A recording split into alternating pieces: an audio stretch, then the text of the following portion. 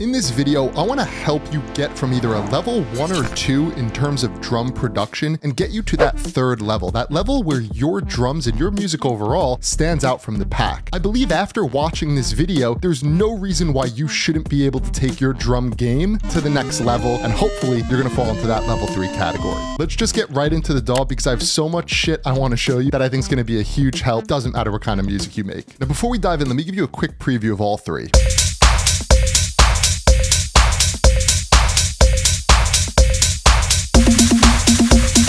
Now that's level 1. Obviously it sounds like shit. We've all been there though at some point, and there's gonna be some really good lessons to learn in this for everyone, I think. So we're gonna come back to that. Next up is a quick preview of level 2.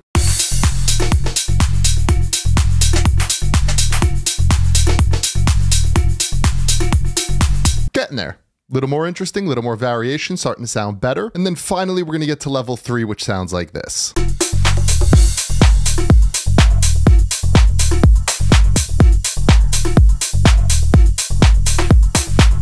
Now, obviously this one's the winner, but I'm gonna be honest, there's nothing crazy going on in here. I wanna just jump back to levels 1 and 2 though, because we can learn lessons from those two that were basically just applied in this drum loop that we created. None of this is hard. I really just think I have to show you what it is. Okay, we are back at level 1, and I want to go through 10 different things we can improve in this loop to get us to that next level of our drum programming and processing. So first up, you may want to stuff some cotton balls in your ears. I'm going to play it one more time so you could hear this mess.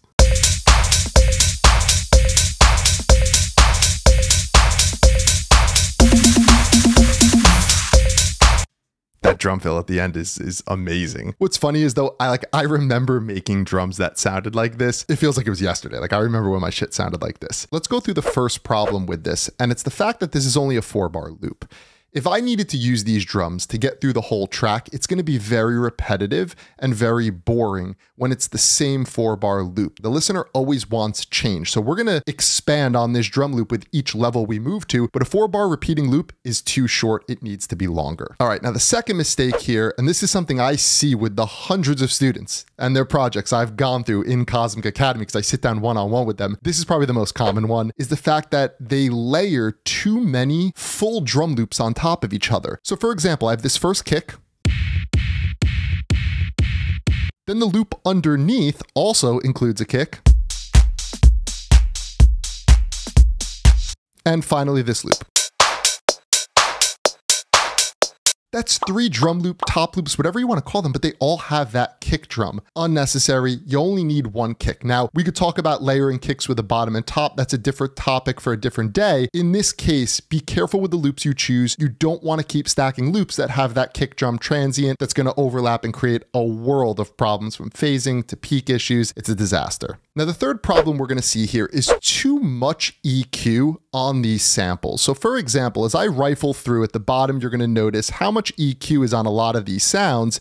It's over the top, all this boosting to get the sound I want or need. Listen, if you're using samples and you need to do that much work to make it right, shouldn't that be a red flag that you chose the wrong sound? The beauty of splice and sample packs is that you can just pick a quality sample that does the job you need. There's nothing wrong with boosting, but when you need to do that much and over so many sounds, that's when you have to catch yourself and realize I'm probably polishing a turd at this point. Find the better sample. That's always the answer. Now, number 4 is going to come down to compression. And this is just putting compressors on sounds because you saw someone else do it in a tutorial. So here, my kick.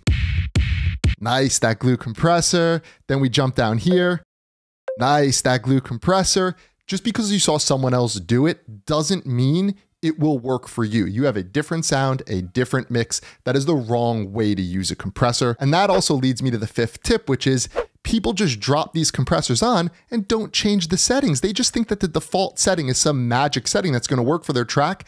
Never. You always need to be adjusting your threshold, ratio, attack, and release to either shape your sound or have an intention to control it, but either way, they have to be adjusted. That setting is not a universal setting. All right, the 6th thing we can improve on in this loop is the random panning. You're gonna notice there's just multiple loops favoring one side of the mix. So for example, we have this top loop.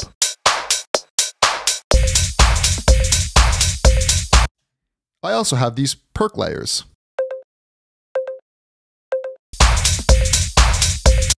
Look, panning is important, but at the same time, we always want to think about balance. If you're putting something to the left, always think, what is going to balance it on the right side? If you start to put too many things on one side, left or right, the mix starts to like lean to one side, and it just doesn't sound correct. Your mix is out of balance. So anytime you're going to pan, we do want to think about balance. If something goes left, what's going to go right? And ideally, you want that element to balance it in terms of importance and volume. You can't have like 3 lead sounds on the left and some quiet little effects on the right that we barely hear, because that volume is still going to favor one ear versus the other. So you want to sort of match their level and importance in the mix when you're going to pan things left and right. The 7th one is going to be duplicating channels to make it bigger and fatter. I think we've all done this when we started out at some point. You think, hey, I want this to be bigger. Let's duplicate it. It's going to be even bigger and fatter. Technically, it's just making it louder. So for example, I have this percussive kind of tonal layer, and I've duplicated it.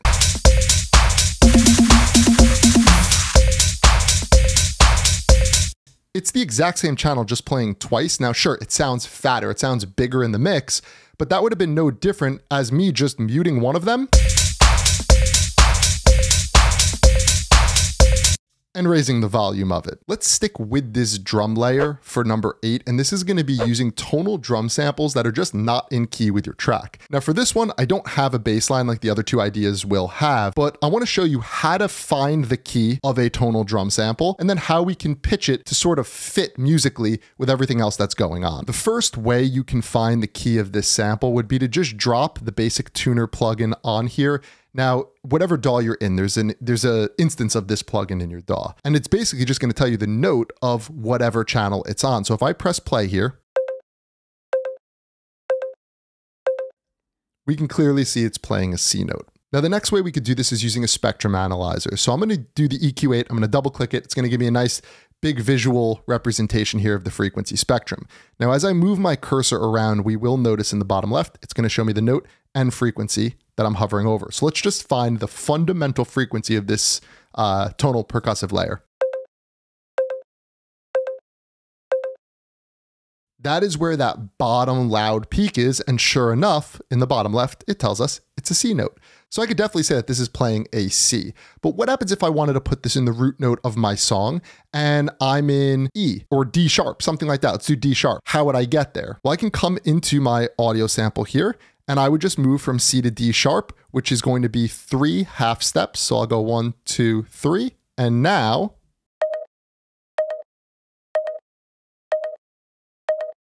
I can pitch that tonal sample to the key of my track. This is really important though, to getting that musicality from the drums to match the instruments that you have. Now, you don't always have to only live in the root. You could also choose the 3rd, 4th, or 5th, typically work well. The other approach to this, if you're able to do it, is honestly just using your ear. I know not everyone has an ear where they can hear are things in key or not. That's completely fine. That's where these tools will be more helpful.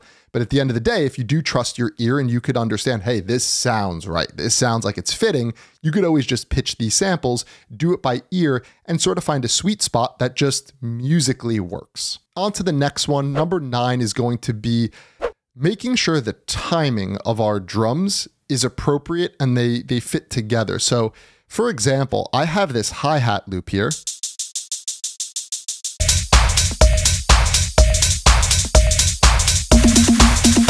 Cool hi-hat loop if we're in solo mode. But the issue here is this is playing triplets, but nothing else in my track is playing triplets. You have to be careful with this. It's one thing to have cool syncopation between your drums, but a lot of times if you just use a loop and you're like, oh, this loop sounds cool on its own, and you're unaware that it's playing triplets, but you know the rest of your track is playing standard 8ths or 16ths, you're gonna get this overlap where rhythmically things are just not gonna fit, things are not going to align. So be careful with that. A lot of times triplets kind of find their way into a level 1 production, a level 1 drum production. Just be careful with that. Finally, the 10th one is going to be a lack of continuity within the drum kit itself. Because most of what we do nowadays is sample based, we're pulling samples from Splice randomly, right? And it's awesome. They sound incredible. There's so many options out there to us, but we can be pulling You know, one sample from a dubstep pack, another one from a techno pack, another one from a big room house, another from deep house, another from tropical house. And before you know it, you combine all these samples and it kind of sounds like this. It's like, what is this? What genre is this? What kind of music is this? What kind of feeling am I trying to impart? It's showing signs of a lot of different things. You want continuity in your drum kit. Your drum sound should match each other, whether you're going for like a drum machine sound living in, you know, 808s, 909s, or you're going for more organic recorded kind of drums. You really just want to make sure you choose sounds that are somewhat close in nature. Typically, they do kind of live within the same genre, same rough nature of sound. And I think that's the 10th and one of the more important ones to keep in mind.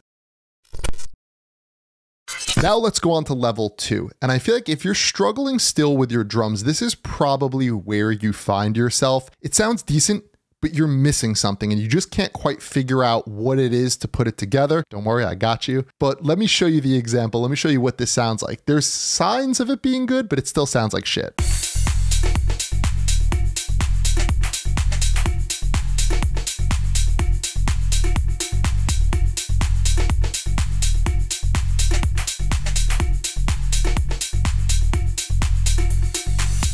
Okay, sounds decent, but with these level 2 drums, I want to go through 5 things that we improved on from level 1, which I think is important to stress because you need to have these as like foundational pillars to building your drums, good decision making. But then I also want to go through 5 things we could still improve on this one, which will help us get to level 3. So don't skip ahead. It's really important that we go through this and you understand what these decisions are. All right, for the first positive, we have a longer drum loop here and there's a ton of variation. It's actually kind of fun and interesting. So right away, I see it's 8 bars long. We also have these cool things like these little fills. And it keeps things moving along. Every couple bars, there's that extra variation for the listener. That's really important. I'm also doing some cool little kick fills here. And if we kind of play it all together, you notice, I'll play the first 4 bars here, how just when things start to become repetitive, boom, that extra fill comes in, or that kick variation comes in. That's so important to keeping the listener kind of moving along and the track moving along.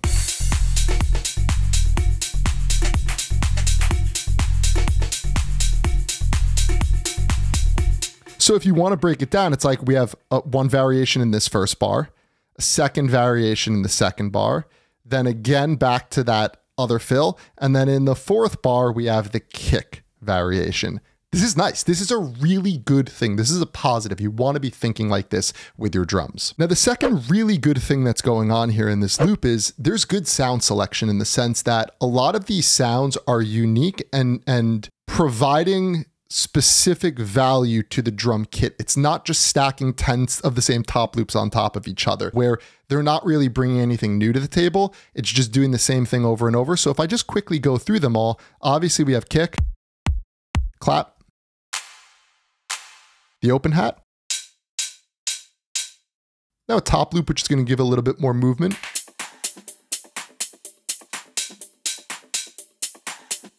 Plays really well because even the cymbals between the 2 loops sound different. That's a positive. Then we move on to a shaker. We have this percussive metallic sound. I'm horrible at labeling.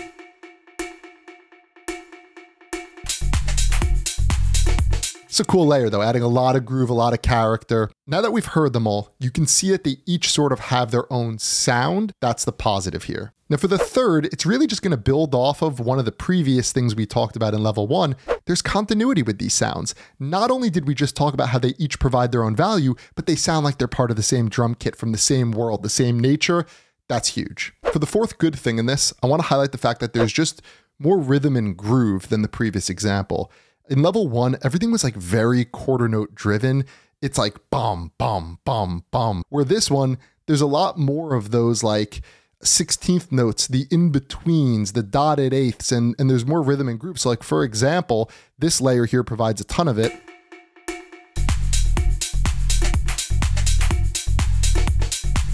Same with the fills, they're providing a lot of rhythm and groove. Now, obviously some of this can be genre dependent. This is more of a house style drum kit with the bass line and all that stuff going on. But even if you were working in bass music, like you still need to take advantage of dotted eighths, sixteenths, and create a little more rhythm and groove with your patterns, or whether you're doing the hat rolls and trills and things like that. So something to keep in mind, but absolutely a necessity as we climb that ladder of drum programming. Now for the fifth positive I want to bring up, it's spatial awareness. We're going to expand on this even further with level 3, but you start to realize I need some shit going on the left and right. Like I need some movement in the stereo field. And there are things like ping pong delays in this case that are doing the job.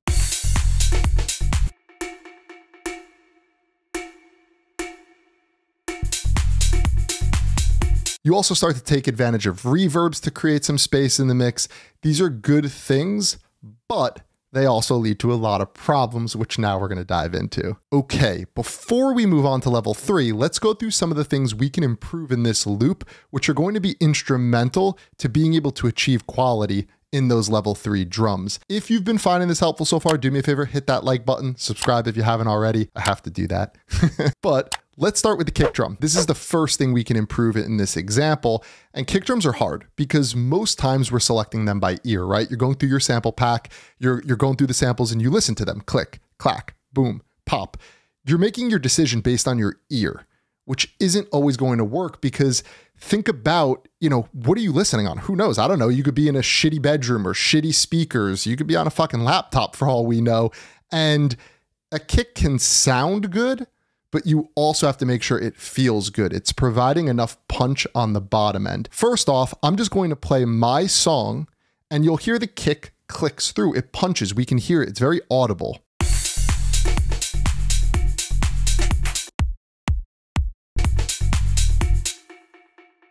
It's short, it's snappy, there's pop to it, but it's missing so much low end. So let me give you an example of this. What we have here is span on the left, metric AB on the right. The left side is going to show us the frequency response of whatever's playing in metric AB. So whenever I'm on the blue tab, you're going to hear my drum loop. If I go to the orange tab, you're going to hear a reference track. So watch what happens when I flip between the two. Both are peaking at 0, but they're going to sound wildly different.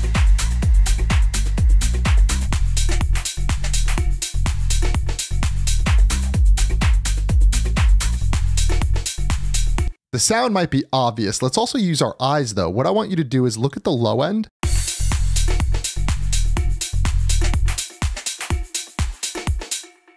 So this is my kick drum and it's bopping around down here, but it's not getting much higher than, what is that, like minus 34-ish? If you look in the top right corner over here, it's not really going higher than about this. Now I'm gonna look at the reference track and I wanna see how loud roughly his kick is going.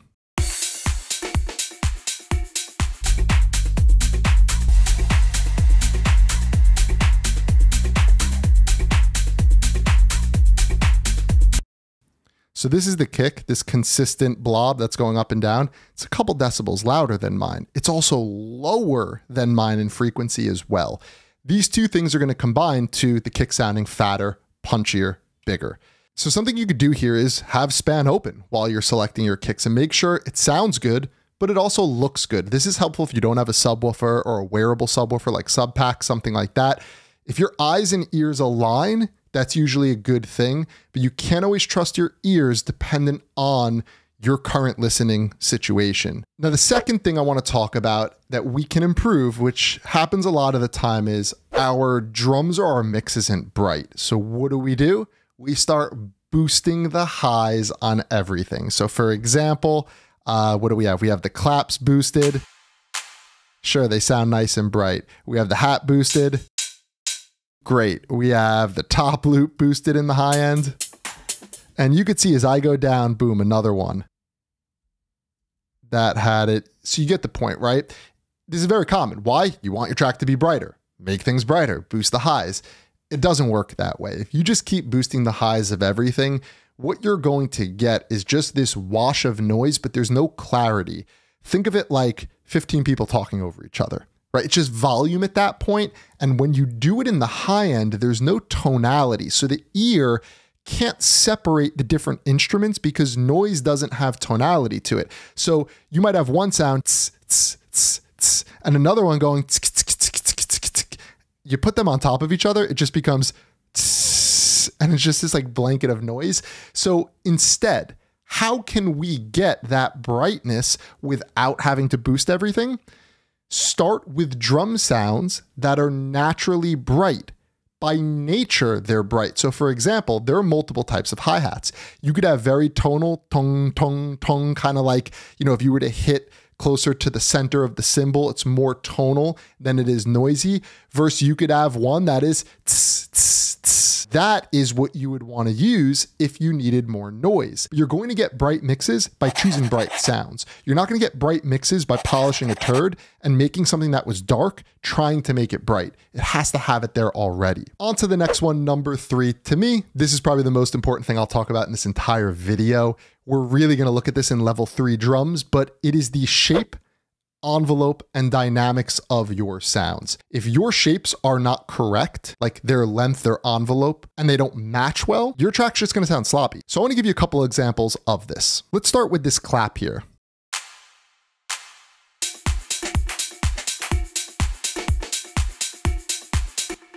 Okay, now if I solo it, it's a great clap, but there's also a lot of length on this clap. And why I'm not crazy about all of this length right here, there's going to be other sounds that are going to want to fill in that space, right? If we even just look at the programming of this, sure, if this clap hits, it's going to play until this next clap, but look at all the other hits that are going on. Do I need all that length and tail from this clap?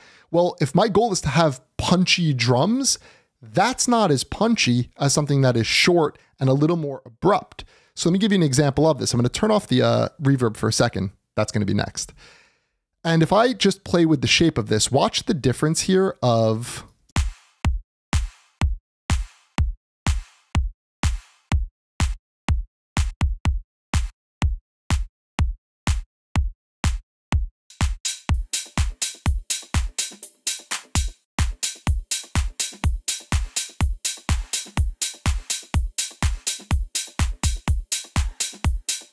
So you see, by shortening it, it makes it punchy and tight. But what happens if you want that tail? You like that tail. Here's the difference.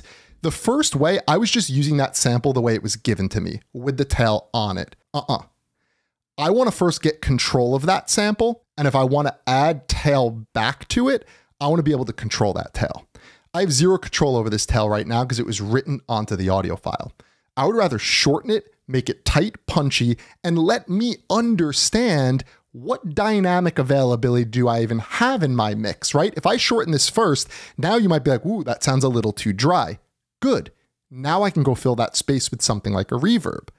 But if I leave this tail on, it might not fit dynamically with all the other things going on in my drum loop. So many samples are way longer than we need them to be. So if I can first shorten the sample, get it to fit with my track, I'm going to be much better off. So I'm going to do this again in real time for you. And I'm just using my ear to find the sweet spot of where it seems to fit these other drum layers.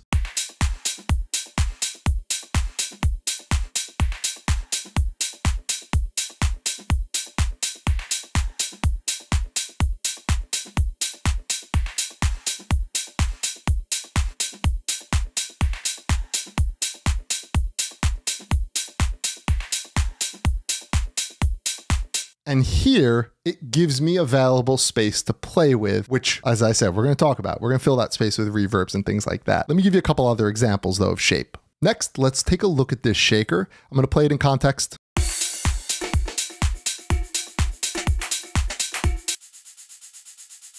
Something about this shape-wise, again, I'm using it as it is, but that shape doesn't fit my mix. It sounds like the shaker's dragging. Now, if I look at this, there's a very slow attack on this. The volume slowly comes up. So every time it's triggered, there's that little bit of delay as the volume tries to come up. That's not gelling with my song right now. So what I want to be able to do is adjust this shape so once again, it fits my mix, the sounds that I currently have.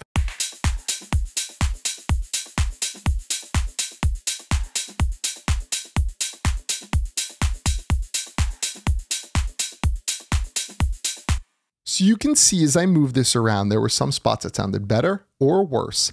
I'm going to do it again and try and really find the sweet spot. But what happens if I still want the soft attack, because you notice as I move this up, it does become more of like a hi-hat, tick, tick, tick, tick, tick, tick, tick, or a shaker with a transient sort of thing.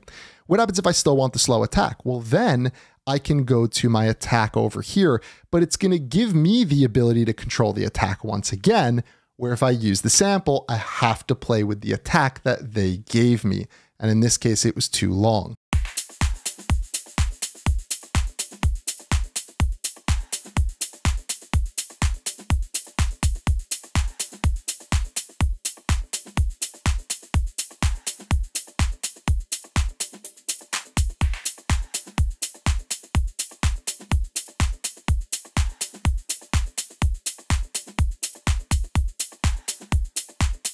As I'm doing this, you're noticing some parts seem to fit better, some parts don't. This is the name of the game. It's like I look at these sounds as colors that I can paint with, but it's up to me to get the right shade of these colors. So sure, this could be blue, but what happens if I want a little bit lighter shade of blue and I have to mix some of that white paint in to lighten it up? To me, that's what we're doing here. We're just trying to find the shade of blue that we want to paint with. I like the shaker, but that shaker I started with isn't the exact version that I want or that's going to fit this particular mix. Another song, that might be perfect. This one, we can hear it didn't seem to fit. So dynamic shape, envelope, this is something we're going to address all the time. It's not just synths, it's with your samples and drums as well. So I've been hinting at this next one a bunch, and it's going to be reverbs. The use of too many reverbs on your drums, and specifically different reverbs.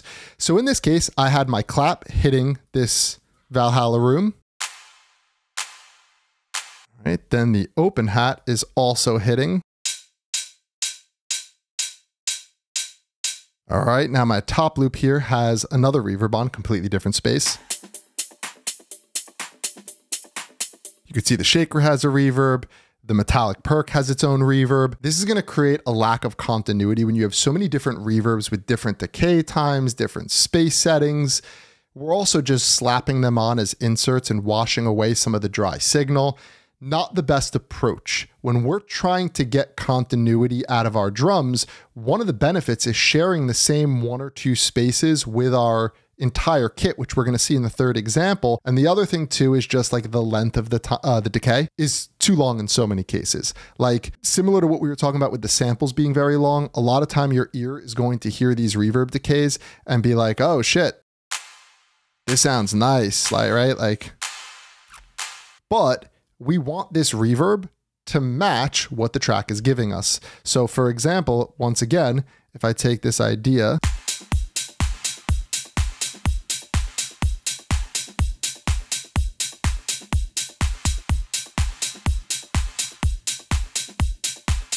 don't be afraid to take this parameter and adjust it while you're listening. Like go too far, go too short, find the middle ground. Now we also saw before that this clap was too long in general. So let me shorten it again. And now let's add the tail back ourselves with the reverb.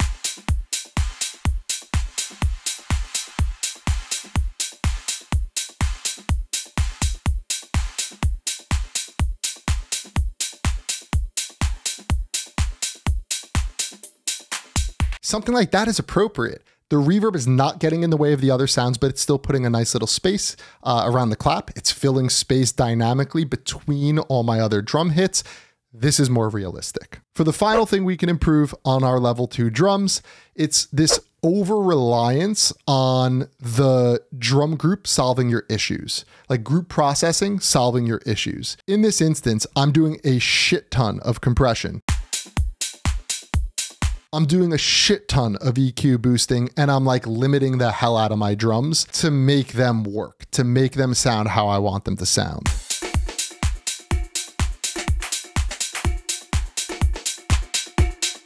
The point of a drum group is to kind of control, shape, and balance them as a whole. But if you're not already at, or close, I should say, to the sound you want going into the drum group, you're fucked. Like the magic is made on the individual level. If you can always fix something on an individual level, do so. And the reason is you're producing the song. This is not like you're a mix engineer and someone's handing you stems you have to work with and you can't sometimes go in and fix these things if it's in a full drum loop stem. Like, no, these instruments are right in front of us. I can go back and if I say, hey, I need to boost the highs of my drum group, it sounds better when I boost those. Well, why don't I just go back to the individual channels and raise the volume of the sound that's sitting in that space? Or if I'm saying, hey, I need more low end here, why not raise the volume of the kick? Or it could be a bass issue, right? We're raising the volume of the bass. Don't forget too, like when you do group processing, you're affecting every sound. So although you wanted to boost the high end, you're technically boosting the high end of every element that is in that group. So basically that move is you saying, oh, I want to boost the highs of my kick, my clap, my open hat, my top loop, my shaker, my perks, my fills. Is that really what your intention was? Because that's technically what's happening. Everything in that group is being raised in volume on the highs. Instead, go back to the original and fix it. All right, we've made it to level 3. Let me play you the loop. Let's check this out.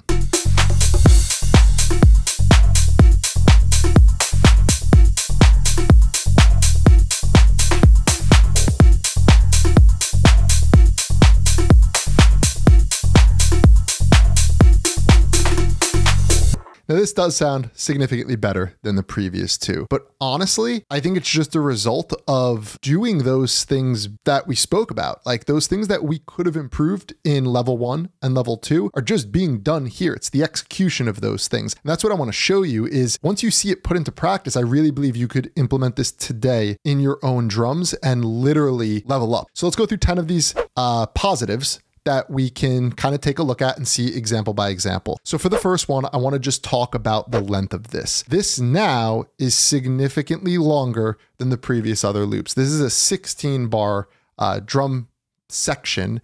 And if you notice, I have saved things for the second 8 bars that the first 8 bars didn't have. So if you think about it, it's like by saving these elements for the second half, the drums kind of take a step up. It feels like the track is progressing, the story is evolving. Some examples of this, you really see it come into play with the ride cymbal over here and a bunch of fills the first section doesn't have. So this kind of does its thing.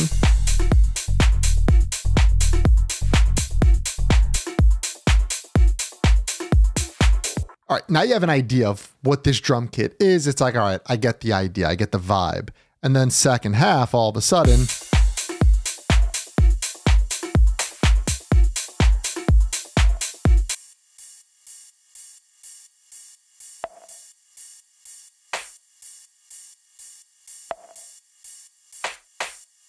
those weren't there the first time around, and they're just kind of accenting the groove and rhythm that was already that already exists here.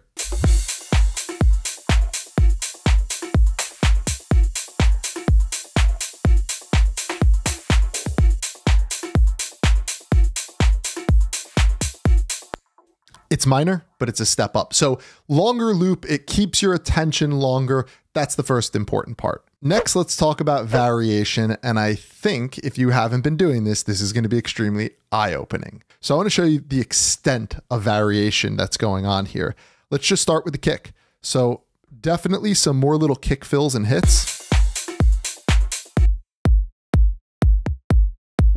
Now all this is the actual same kick. I just bump it up a couple half steps and it creates like a cool rhythmic variation. By bumping it up too, there isn't as much low end anymore.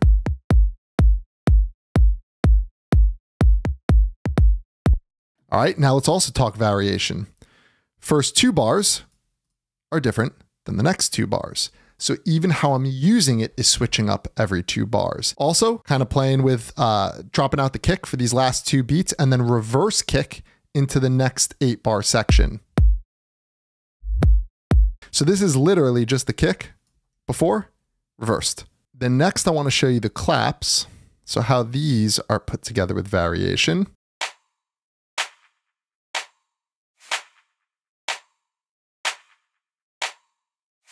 What you might have noticed is every other clap gets this one added over here. That only comes in on every other clap. So check this out. Listen again.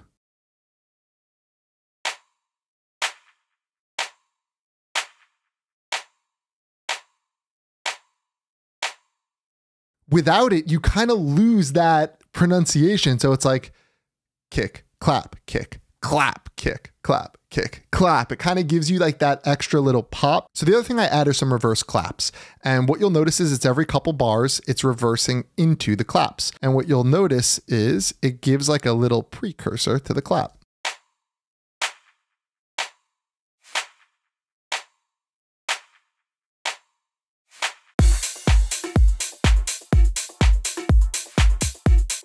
So next we're going to look at a real subtlety, but I love this. I remember the first time I saw this in a tutorial on YouTube. When I learned this, I was like, holy shit, this is so cool. It just adds a bit of like humanization to the drum, some variation. I'm just using the built-in LFO effect from Ableton, and I can map this to any parameter. So basically what I've done is I've mapped it to the fade out. And what I'm telling it to do is with a random shape, it's going to just keep moving this parameter. And I could set the range of how far I want it to move, but notice what it's doing. It's randomly changing the length of my sample, essentially, right? It's fading it more or less. So each hit will never be the same. It's slightly different. Now, this isn't something that should be obvious because that might create too much of a dynamic change where it's going to sound off, but these little subtleties make it so it's less robotic. The other one I'm doing with my shaker here, same concept, but I have it mapped to the attack.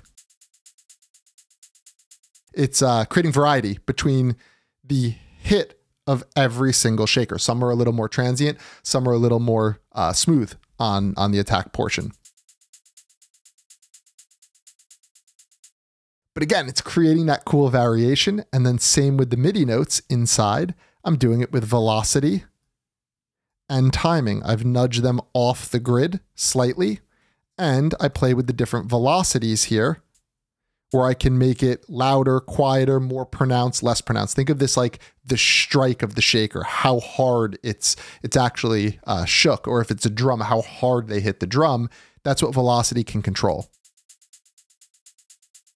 Versus if I take all these and just make them machine gun, kind of cheesy, kind of fake. So let's move on to the third. I think you get the point with that. And we're going to go right back to the kick. Let's just talk about it's a better kick than the previous one. This kick is much, much stronger sounding. And if we quickly visualize this inside of Span, plenty of low end. This kick has a ton. When you have good kicks or you find good kicks, save them. Put them in a custom folder. You could always reuse them. That's what this was. Moving on to the fourth tip here I want to give you, and that is cleaning up some of these sounds with subtractive EQ, and probably even more so surgical EQ. A lot of sounds in your drum kit are going to have resonance, and what that could be is those harsh, shrill, piercing frequencies when you listen to something and it kind of just sounds like shit or it hurts your ears. A lot of your tonal drum elements, distortion and overdrive can contribute to this. Your cymbals usually have some piercing frequencies. You want to clean this shit up. If we take the perk metallic layer in here, I have the headphones lit up, which is going to mean when I click this shape, we'll just hear the isolated frequency. Listen to this part of the sound.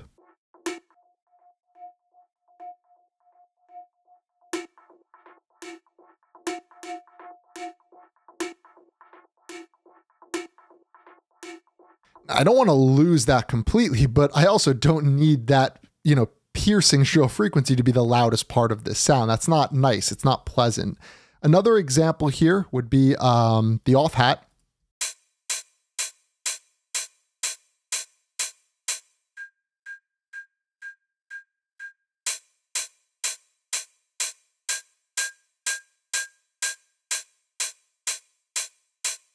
That's nasty like that. I don't need the tonality from this hat. I want the sound of the hi-hat. When I think of a hi-hat, do I think of that tone? Of course not. Next, let's jump down to this ride cymbal here, and I'm just gonna A/B this EQ so you could hear the difference.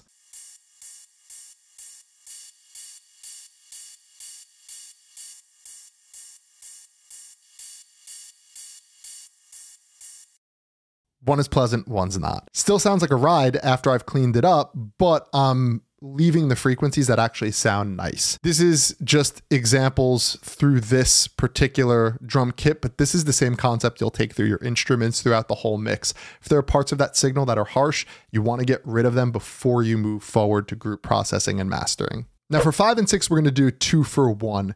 We're going to talk about layering And then we're going to couple that layering with stereo, space, and balance. I think they go hand in hand. As you're layering, you should also be thinking about separating them in the stereo field. So I want to show you some cool ways I've approached that in here and things you could take into your own production. Let's start with the kick. This is a really small one, but I always like to try and layer my kick with something. I call it a kick exciter, but basically I start with the kick.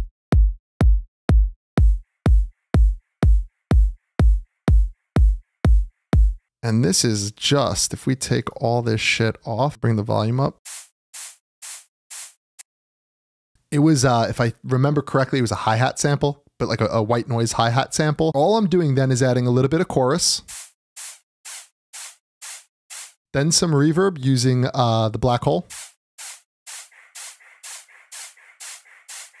Adds like a cool rhythmic, value to this. Finally cleaning up with some coloring EQ and then just making it super quiet. So it's just a minor bit of excitement. All right, now let's move to the claps. And we kind of looked at these earlier, but let's specifically look at the layers and what the strategy was. We started with this first clap here.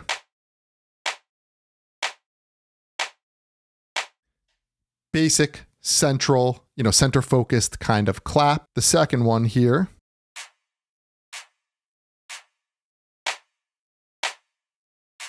To me, two different things. First off, you notice it's wider. So I'm using a Haas effect right here to make it wider. And it also is a bit brighter in its sound. It sounds like brighter noise on top of the first one.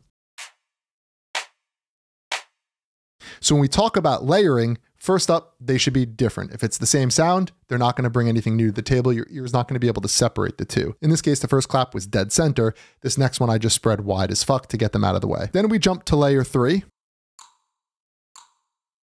So this is like a mouth kind of sample and very, very different than the first two. This one adds a bit more like crunch and transient to it, pitched low, but the sound is so different than the others. I thought this worked really, really well.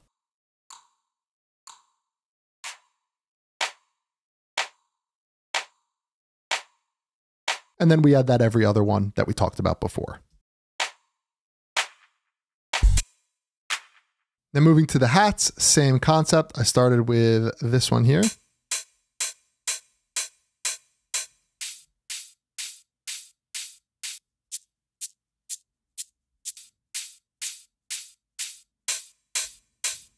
So hat 1 is like your classic kind of drum machine hi-hat sound. Off hat 2, it's a little bit noisier, a little more chaotic kind of sounding, but they complement each other very well.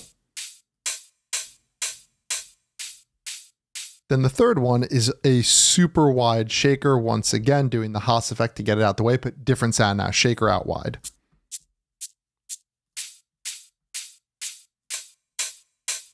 Now we're going to stay here and we're going to tackle 7 and 8 together. We're going to go back to the sounds themselves and talk about their shape as well as their pitch to work together and tonally fit. So what you'll notice on the shaker is I have a gate, and what this is doing is cleaning up all of this in between to make it tighter. So listen to what happens if I turn this off versus putting it back on.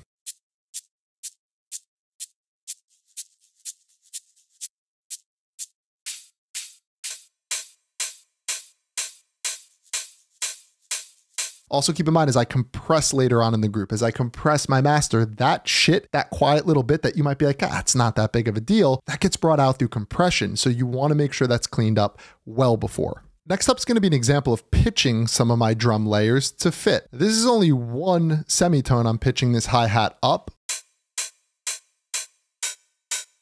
But this was the original sample, so let's listen in context.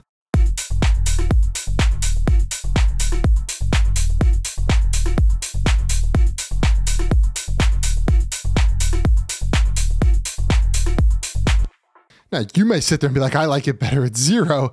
I liked +1 a little bit better because it got the hi-hats out of the way of that metallic perk layer. I wanted my hi-hats to be a bit higher and noisy for this. Also, keep in mind, this is not a full song. I'm going to probably have other shit going on in the mids. I didn't want my hi-hat to be too low in terms of pitch, but you could do this by ear as it's playing.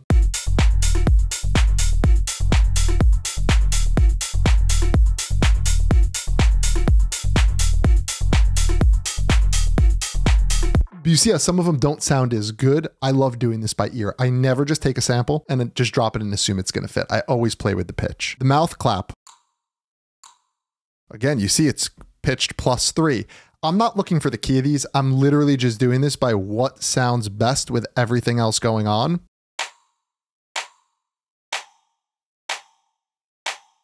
That was the original. You hear how like deep and dark that is?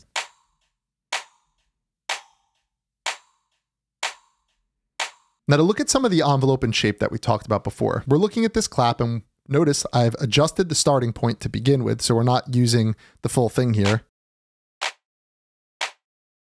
And we see a tail, but why is it not playing that tail? Well, that's going to be because I've shortened the MIDI note to an extremely short length, and it's just full sustain and very little release. So that basically means while the MIDI note is triggered, it will play at full volume, but when the MIDI note stops, the sample will stop. If I were to lengthen the MIDI note, watch what happens.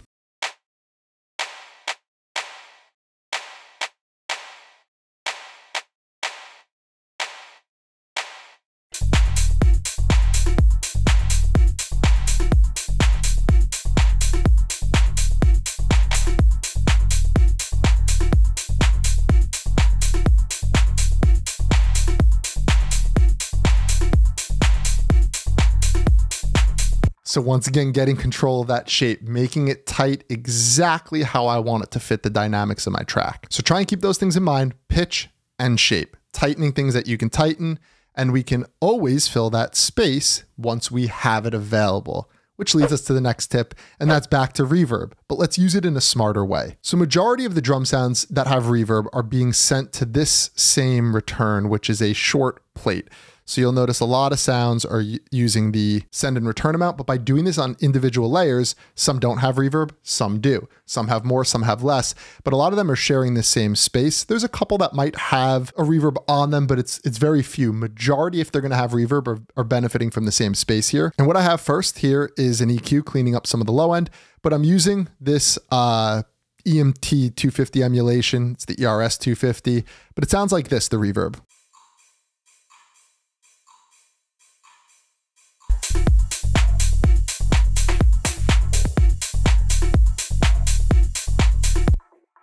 Notice how subtle it is, but it's space filler. Like I'm not letting the reverb destroy this mix. It's subtly filling the space. You definitely notice the difference though.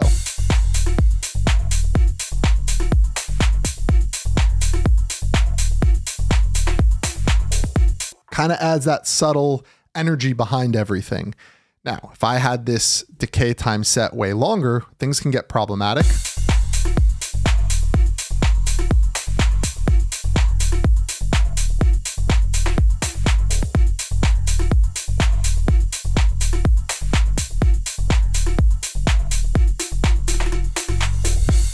Now back to our original settings, much shorter, it's more appropriate, it fits.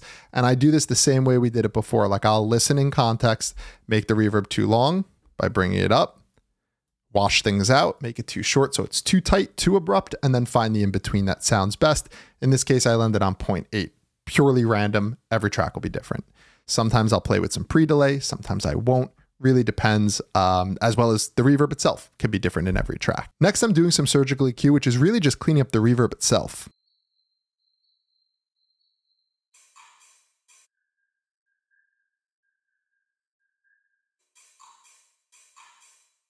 Finally, because it's here, I feel like I might as well show you, I do have a compressor, compressing the reverb, make it more consistent, and de-essing the harsh frequencies.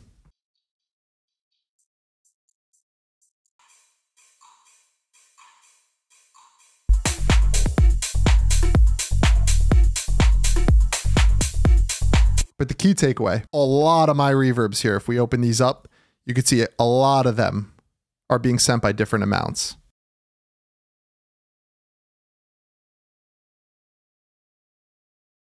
Some more, some less, but they share the same space. That creates continuity. I've pulled these samples from a lot of different packs. Now it kind of sounds like they're all part of the same kit. All right, we've done it. We've made it to the 10th and final tip in the level 3 drums. And it's me saying thank you for sticking around. I appreciate you watching this video.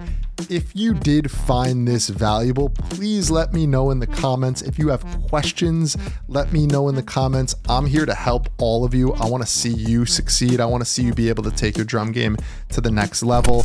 And if you haven't already, please hit that thumbs up on this video, give it a like, subscribe. We put out videos every single week. And until the next one, I wish you well. I'll see ya.